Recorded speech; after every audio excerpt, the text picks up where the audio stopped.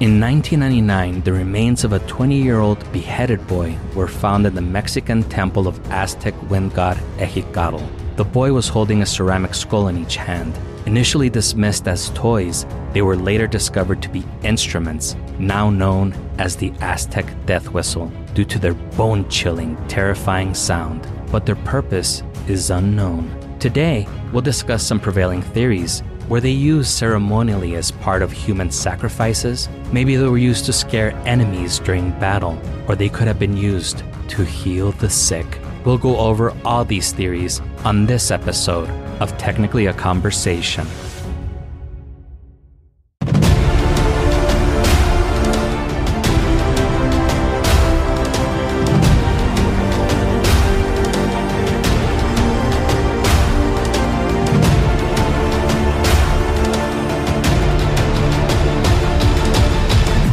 Greetings, you're listening to Technically a Conversation, a podcast where we share an interesting topic or story with each other and hope you find it interesting as well. I'm one half of your host, Jose, and I'm joined today by my lovely co-host, Elena. How are you doing today? Fabulous. How are you? Doing fantastic. How has your week been going?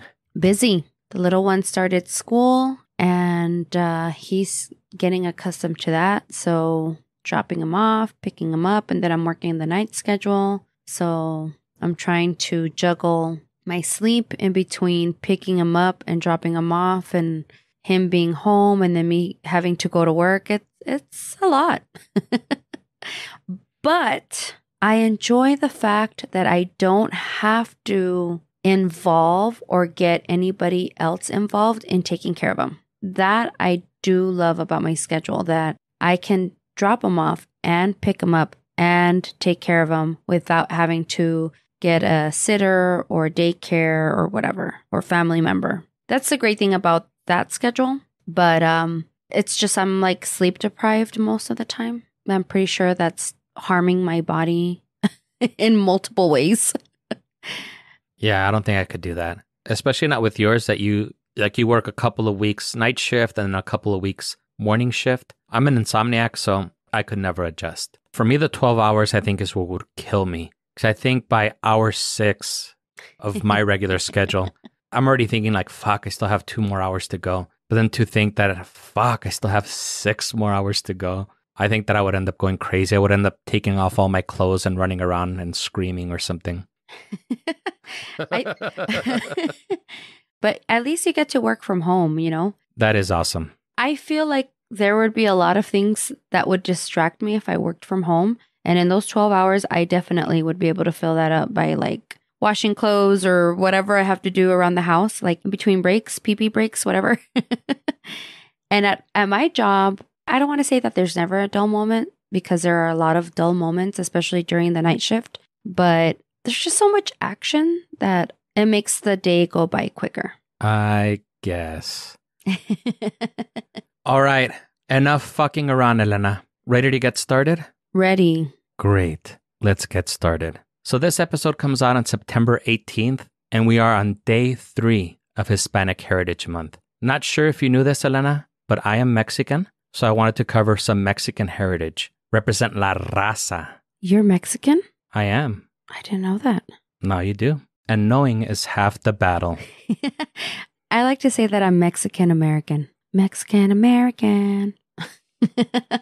As of September 18th, we are 43 days from Halloween. So I thought that I would cover something a little creepy and spooky and also represent Hispanic Heritage Month. I'm going to cover something that we don't know very much about, but we have a lot of theories. So it gives us a chance to kind of think about the theories and see which one we like the best. Nice. We're going to go way back to the Aztec or Mexica times with this one. Uh-oh. Are we going to talk about the Aztec calendar? We are not. Oh, okay.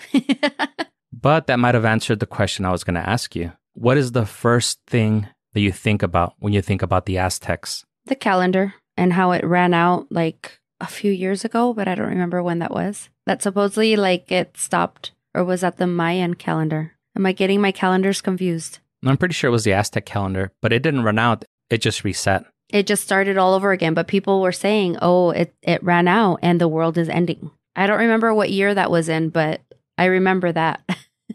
It was in 2012, and yeah, it was dumb people. It was dumb people. Is that when we celebrated Antonio's birthday in May? And it was like the end of the world birthday party or something? I don't remember, but that sounds like something that we would do because we're very morbid like that. Yeah. We were like, okay, if it's going to end, we're going to celebrate Antonio's birthday and the end of the world. Woohoo!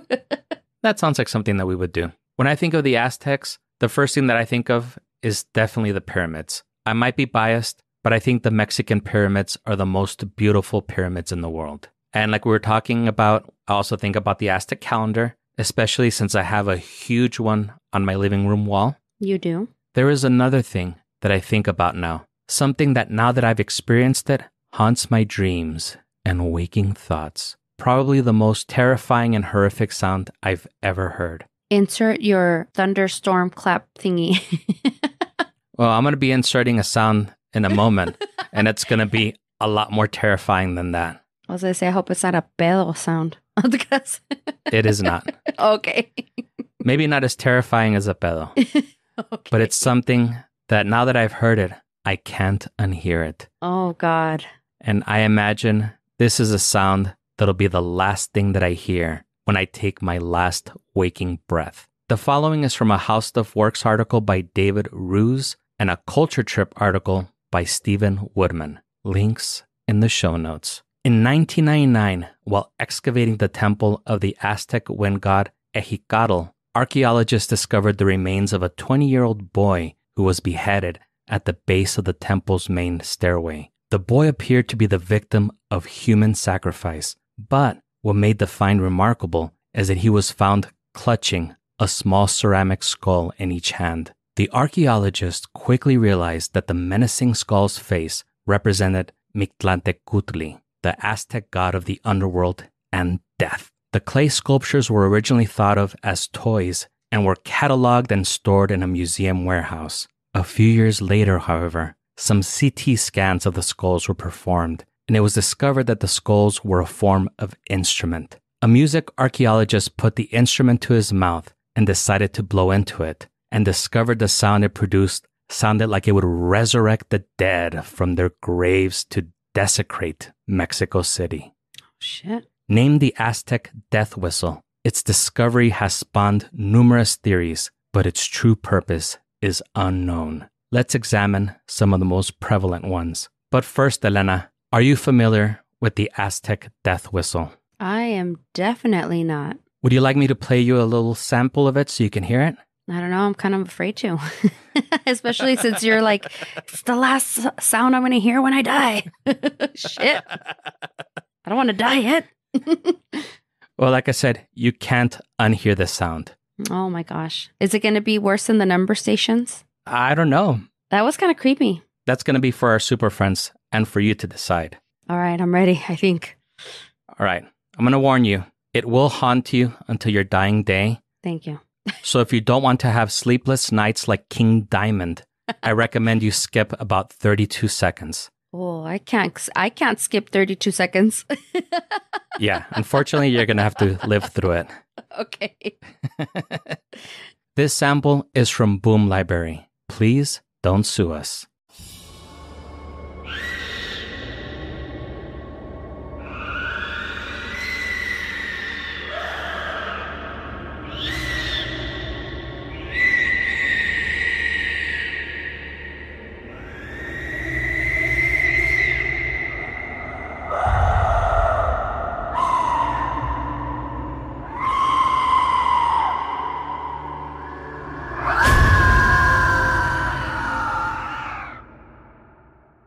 Pretty fucking scary, huh? Yes. Is that just like one continuous whistle and all of that is coming from the whistle? Or are they adding special effects to the sound? Because it almost sounded like there was like background music to it. Yeah, they did add a little bit of background music to it.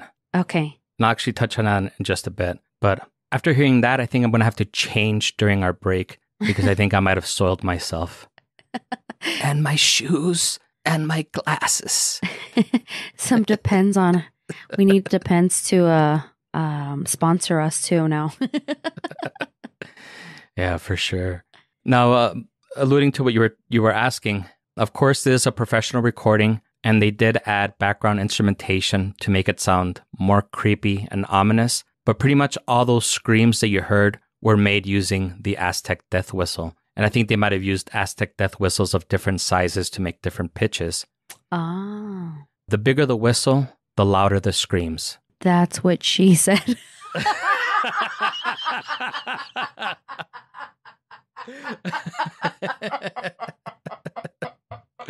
We were both going to make the same joke.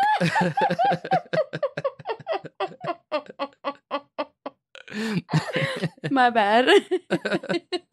No, that's fine. And with sounds that terrifying, the theories are all over the place as to what the Aztec Death Whistle was used for. Those screeching noises were pretty scary, though. It sounds like hell, like what I envision hell would sound like. I imagine hearing those screams as like the hands pull my spirit down into hell or whatever. Right. Now, before we go over some of the theories, would you like to take a guess? A gander, if you will, as to how these Aztec death whistles could have been used? I don't know. So you said it was like some young kid that was holding these two skulls that were actually instruments who was probably sacrificed. Maybe they're used in sacrificial rituals, and they're like blowing these whistles as they're sacrificing somebody, and then like the ultimate fuck you was like, here's two instruments where we fucking, I don't know. We like blew this whistle at you while you died. I don't know. Well, until you got to that last part, that is one of the theories that there is. And it's going to be the first theory that we talk about. Arnd A.J. Both, a music archaeologist of pre-Columbian musical instruments of Mesoamerica, was actually the first person to play the two Aztec death whistles that were found with the sacrificed 20-year-old boy in the Mexican temple. After doing CT scans of the whistles and building replicas, he discovered they were a type of air spring whistle first invented by the Mayans around 700 or 800 AD. The air is blown through the intake tube. It interacts with the well or spring inside the chamber to create distortions. The opening at the bottom of the whistle can be cupped with a hand to shape the tone. The thing that's most interesting about these air spring whistles, according to Both, is that they are only found in pre-Columbian America and thus can't be classified with other wind instruments that are found in other parts of the world. So in other words, it's only found in this region in pre-Columbian America. And so this intake part of the whistle, is it located in the same spot of every skull? Do you know? Or is it in different locations? And do you know where the intake is? That I don't know. I just envision it being the mouth and then it coming out of the ears. I think most of the ones that I saw, the intake was in the back, and the skull usually would have an open mouth, and then the bottom of the skull would be hollow, and that's where you would cup it. Oh, okay. But no, there are a ton of these things, and I think some of them might be a little bit different. Both believes that it's no coincidence that the death whistles were found at the temple for wind god Ehecatl, as there's a strong connection between the wind god and Mictlantecutli, the god of the underworld. In the Codex Borgia, which is a pre-Columbian document that depicts the Aztec gods and history, there is an image of Mictlantecutli and Ehecatl guarding the entrance of the underworld and are believed to represent two parts of a whole, death and life. That makes me feel all cheery inside. How about you? Yeah, nice and warm, for sure. Nice and warm because I'm being dragged to hell. Both states that, quote, all of these elements start to fit together like a puzzle. There's a possibility that these instruments were played inside the temple as part of a ritualistic performance related to death and sacrifice. They were meant to simulate the cold night winds of the underworld. So that's kind of what you were alluding to. Okay, yeah. Before you said just the cool night winds, I was like, that is what the wind sounded like back then? And then you said, oh, the underworld. I'm like, oh, okay, makes more sense. Yeah, it does kind of sound a little bit like wind, though. And I'll actually play some more samples a little bit later, and you can listen to it a little bit more. Cool. According to the Codex Borgia, in one level of the underworld, the dead need to cross a large field while being whipped by fierce, ice-cold winds. Those winds are represented in the Codex Borgia by obsidian blades, which coincidentally were also used by the Aztec to make human sacrifices. both says that a ceramic bowl containing obsidian blades were found next to the body of the boy, which would support this theory. Both's theory also lines up with an Aztec festival description by Louis Spence, which he wrote about in a book called Myth of Mexico and Peru. In his book, he wrote, quote, "On the day of this festival, a youth was slain who for an entire year previously had been carefully instructed in the role of victim. He assumed the name, garb, and attributes of Tezcatlipoca himself as the earthly representative of the deity. He carried also the whistle symbolic of the deity as Lord of the Night Wind, and made with it a noise such as the weird wind of night makes when it hurries through the streets." Both and Spence both talk a lot about wind, and the Aztec Death Whistle does kind of sound like wind in a way, right? So that kind of makes sense. Sounds more like screams to me, but sure. To me, it kind of sounds like the cold hand of death touching my back. Ay, cálmese. Wow. Very descriptive. Feels like the wind of death. Ay, te creas. The cold hand of death touching your back. I was going to say, instead of the wind of change, it's the wind of death. I like it. It has a nice little ring to it. Should write a song about it. Maybe. According to David Aruz, who wrote the How Stuff Works article, if Spence's description of the Aztec festival is accurate, then it's possible that the young man they found sacrificed in Ehecatl's temple may have sounded the death whistle before his beheading. Uh-oh. What do you think about that theory? So basically he brought death upon himself because he was playing with this damn whistle. Maybe he knew that he was going to be the sacrificial victim, and that was what he had to play in order to honor the underworld gods. Oh, gotcha. And that's why he's clutching them in his hands. According to that theory, yes. But two of them? He's double fisting? Double fisting, Aztec death whistles, yes.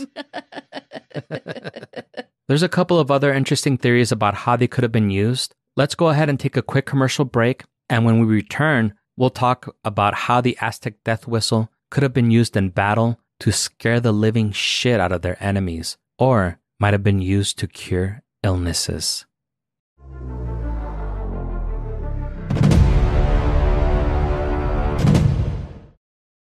Have you ever wondered what it's like to be buried in an avalanche? Weird foreign feeling of despair. Or how it feels to crash a skydive? I remember hearing a thud, feeling my body hit the ground. Or how you would react if you were being attacked by an alligator? At the end of my leg is this huge alligator head on my leg. These are the stories you'll hear on the podcast called What Was That Like? True stories told by the actual person who went through it. You'll hear from a victim of an attack. Dragging me into the bathroom and saying, "I'm going to kill you, now you're going to die." You'll hear from a man who discovered a baby. How could this be? How could there be a baby on the ground? And you'll hear actual 911 calls.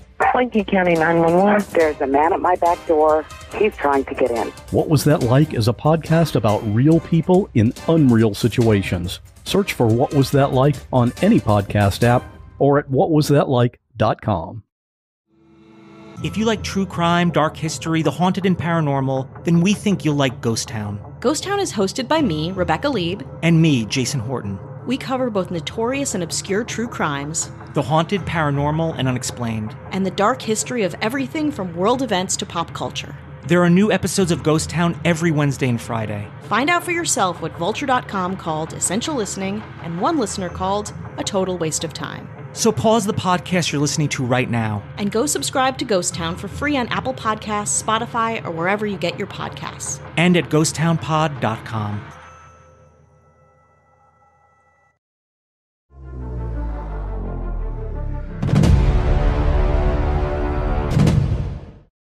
And we're back. We're back. Elena, did you blow on any death whistles before mercilessly beheading your human sacrificial offering to Ehecatl? Well, not on any death whistles, but... No, I'm just kidding. No, I didn't blow on anything.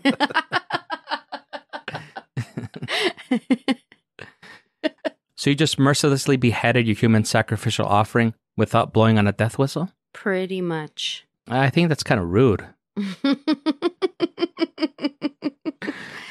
That's me. I'm rude. I'm a selfish bitch.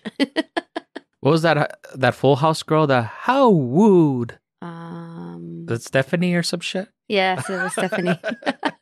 Yes, you used to tell me, you used to say that I was like her all the time. You would compare me to her all the time, and I would get so annoyed by it. Like, how rude. You look like Stephanie from Full House. Me. Hated it. How wooed?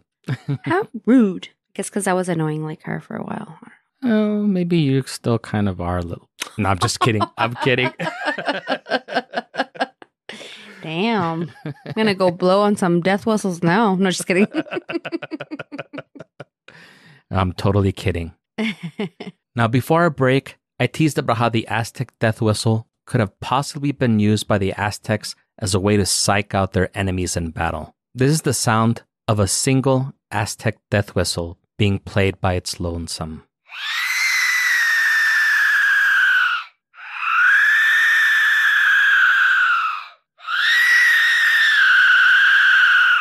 Still pretty fucking scary, huh? Yeah. Sounds a little bit like a fox in despair. No, I don't know. Sounds pretty bad. Thankfully, I've never experienced that. Well, I haven't either, but that's the first thing that came into mind for some reason. I do definitely hear where they get that wind from, because it does kind of have a wind property to it. Like, I guess when wind hits your windows and it has like maybe a little bit of, like there's not enough caulking or something on the windows.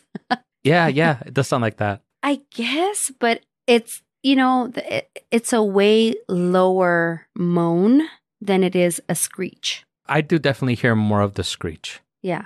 Now imagine you're Hernan Cortez. You just landed on the New World. You get out of the boat and you're like, "What's good, fam? Don't mind us. We're just here to kill your men and children, rape your women, and pillage your land. What's the haps, yo?" Where's the Bud Light, yo? Just kidding. Yes, where's the Bud Light? And then you hear the following sound approaching.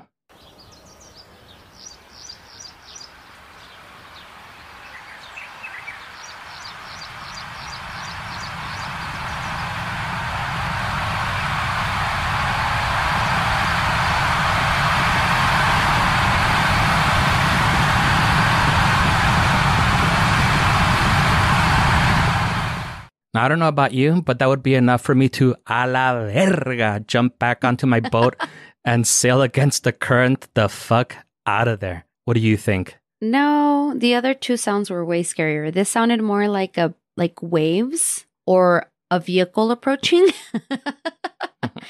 I don't know. The other two sounds way more scary. I don't know what this was. That song was created by the Fuzzy Brothers on the YouTubes and also shows an indigenous man, Javier Quijas Ehecatl, playing the death whistle. Ehecatl is pretty much the rock star of the death whistle. If you Google Aztec Death Whistle, you're going to see his name everywhere, as well as videos of him playing the whistle. He's the person probably most responsible for popularizing it and has played it and other pre-Columbian instruments at countless festivals, concerts, and special events. He also created the instruments that were used in Mel Gibson's film Apocalypto. Okay, so are these death whistles that he's using replicas or the actual thing? Do you know? I believe these are replicas. Okay.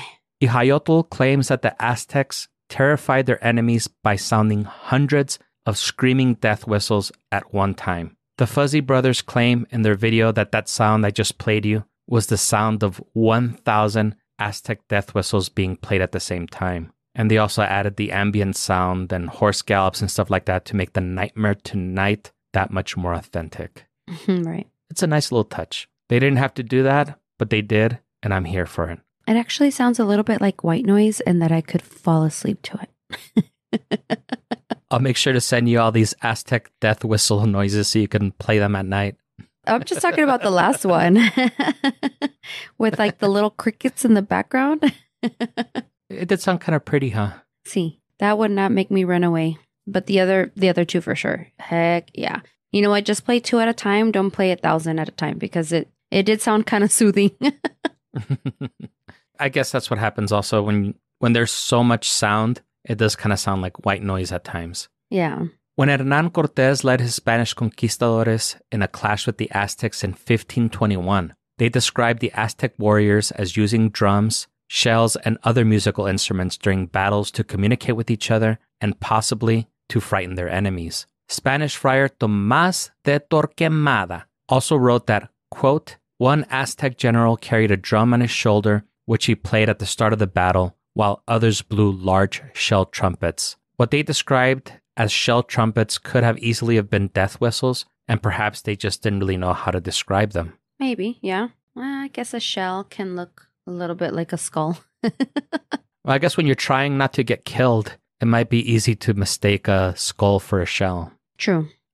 Aren't both? The music archaeologist says that this is possible, but there really isn't any proof that this is how the whistles were used. If they would have been used in battle, you would find Aztec warriors with the death whistle around their necks or carrying the death whistles on them. But it's possible that we just haven't found them. Based on where they've been found, they appear to be more of a ritual instrument. What do you think? I think it's more of a ritual instrument, for sure. Here's another theory. Okay. Culture Trip also suggests that some experts believe the Aztecs might have used sound vibrations to treat illnesses because some of the whistles produce sounds that are too low for the human ear to be able to hear. These sounds are referred to as infrasonic sounds because even though you can't hear them, they can cause physiological effects like a change in heart rate or a different state of consciousness. Some researchers also believe that the whistles might have been used to put patients in a hypnotic state or to alleviate pain. That really was the only reference to it being used to heal that I found in either of the sources that I used. But what do you think? Do you think that might have been possible? So instead of a sacrifice, they were trying to heal this young boy, maybe? Maybe, or maybe it was used to put the boy in a hypnotic state before he was sacrificed. I don't know. The way that these things sound would make me think that it's more of a sacrificial thing, but healing powers, I would say it's maybe the second theory that I would endorse. Ay. It's got your official endorsement. Yeah. So instead of the Nike symbol, it'll be the Elena symbol, whatever that is. Yes, whatever that is. We'll come up with that later. I personally don't believe that it was used for that reason, but I know that there are a lot of studies that are being done surrounding how sound affects the body, so I would love to be proven wrong. I know music is very beneficial with people suffering from different cognitive ailments, but I don't know if frequencies have the ability to heal people. Yeah, well, you see like a lot of those frequency channels on YouTube, like to heal migraines or headaches or help you study, help you go to sleep, all that ASMR stuff, maybe. I think it might have an effect on certain people. I know for some people, ASMR does have an effect on them. Yeah, not on me, but yeah. Yeah, it doesn't have an effect on me either. But there is some stuff that I do find very, I don't want to say pleasurable, but but very soothing, I guess. Yeah. Which one of these three theories was your favorite? My favorite? Probably the first one. For me, I would love to imagine that they were used in battle to scare the shit out of their opponents, but I think I side with both on his theory, since that's where we actually have some evidence. Anything else that you wanted to add to this? No, I don't think so. I think I added quite a lot throughout. That's good. I like participation. And we would love it if some of our super friends participated as well. So let's take the discussion online, to quote Michael Rosenbaum, and hit us up on our Instagram or our TikTok. Yes, and I will actually respond to you from my handle and not from the technically a conversation handle, just so that I don't confuse people. And I will respond from whatever handle is most convenient for me at the time. There you go. Speaking of responses, we got the sweetest message possible from super friend Bonita Bequita. Not sure if that's her real name, but I'm here for it. I am too. Is that the one that you just shared with us? It is. Oh, yes. Are you going to have AI read it or? God, you're getting ahead of yourself, girl. There's no other way to describe her aside from Bonita, from the amazing message she sent us. Want me to read it? Of course. Now, I originally was going to have AI read it, but I couldn't find a voice to do it justice. Aw. Hopefully, I don't fuck it up since I can't read, but Bonita Bequita writes, "This message is long overdue, but I would love to stop by and thank you all for the stories and laughs you bring to every episode. I binged all throughout my time in cosmetology school, and even more so when my husband deployed, so your acronyms and common phrases episode came in handy when I talked to him. The only time I had to stop listening to an episode was your number stations episode, only because it was late and dark and I got scared, so I had to wait till the next morning. I was a little worried when I found out Elena was joining the show, only because Jose and Isela's chemistry is so great. I thought it might throw it off. But honestly, Elena was the missing piece I never knew you all needed. The relationship between her and Jose reminds me so much of how mine is with my brother, who is also a Jose. Once again, thank you all so much for the information, commentary, and laughs. You all are amazing. And she put down 2 purple heart emojis. I'm guessing 1 purple heart is for you, Elena. The other is for me. Isela doesn't get a purple heart. Oh, I'm sorry. I'm just kidding. Oh, hers is an invisible heart. Oh, that was so sweet. I felt so touched by that message. And I showed it to my husband. I was like, look, how sweet. Me too. And originally I wanted to have AI read it because I was scared I was going to start crying while reading it. Oh. Just because of how sweet it is. It's very sweet. Yeah. I was afraid too. I didn't want to mess up your dynamic. Bonita Bakita, thank you so much for your super sweet and super kind words. They really made my day. And I know they made your day and Isela's day as well. For sure. Thank you. What do you think, Elena? Should we do it? Yes, we should. Definitely. Bonita Bakita, you're our super friend of the week.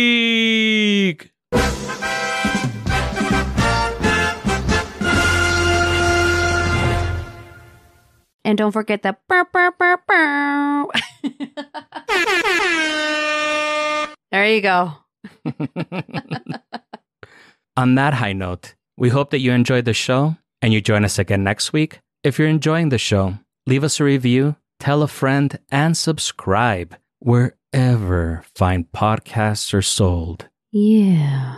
Follow us on the socials at GreetingsTAC, email us at greetingstac@gmail.com, or leave us a voicemail at 915-317-6669. If you have a story to share with us about the time you used the death whistle before you beheaded a sacrificial victim. About the time you listened to the death whistle.